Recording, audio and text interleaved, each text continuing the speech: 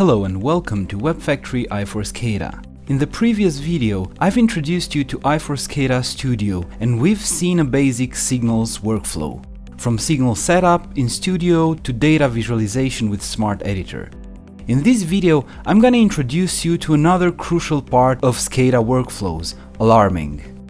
i4SCADA Studio has a dedicated alarming section which allows you to set up the two parts that define a SCADA alarm, the alarm condition and the alarm event. As implied by their names, the relation between the alarm condition and the alarm event is straightforward. The event is triggered when the condition is met. As an example, we'll imagine an alarm that notifies us when the outside temperature goes below 0 degrees Celsius. So let's start by defining an alarm condition. In Studio's alarming section, select the SCADA server listed under Alarm Conditions in the left side menu. As you've guessed, this is the SCADA server we have defined for our signals in the previous video. This demo SCADA server will be hosting our alarms as well. Right-click either on the server in the menu or inside the Alarm Conditions panel and select the New option to create a new condition. We can edit the new alarm condition inside the main panels table, but it's more practical to use the Condition Details panel for our configuration. First, let's rename the condition to something meaningful. Next, we need to decide upon the criteria, the actual logical process that defines this alarm condition. i4SCADA Studio gives us plenty of logical operations to be used as criteria, but for our scenario, we need to make sure that our condition is met when the value of our temperature sensor signal is below 0. I'll select the signal value is less than the alarm constant criteria.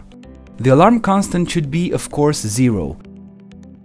That's all for our basic alarm condition. Make sure to save the configuration and let's move on to the alarm event. The alarm event is dependent of two defining categories, the alarm group and the alarm type. Before defining the actual event, we need to set up the group and the type. Use the contextual menu to create both, each in their respective panels.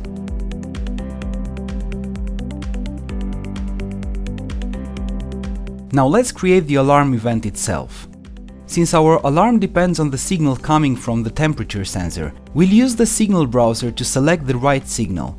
I'll choose the demo signal buffer2, since I know I can easily manipulate its value later.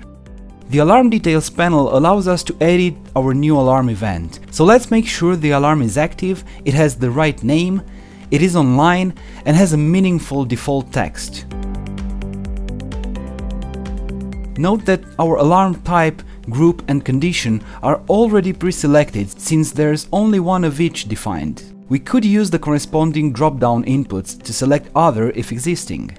i4SCADA Studio offers great flexibility in options when setting up alarms. We can use the Alarm Details panel for advanced configuration like suppression interval, PLC acknowledgement, script execution and even automatic printing of alarms. We can also add custom extended properties to our alarms, translate their text in multiple languages or define advanced value replacements.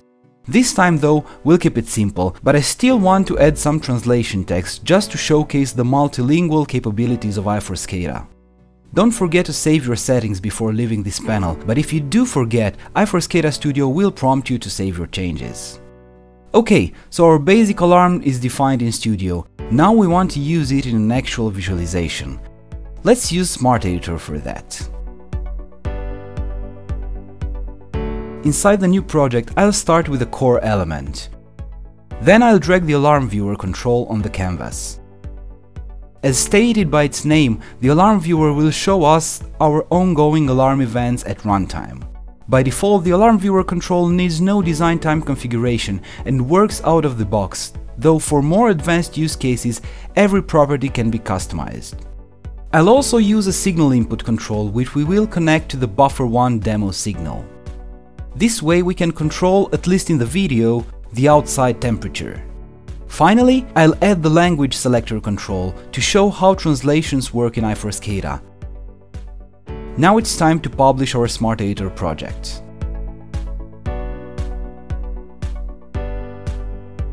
Before accessing the HTML visualization, let's start the i4SCADA server using the Service Manager.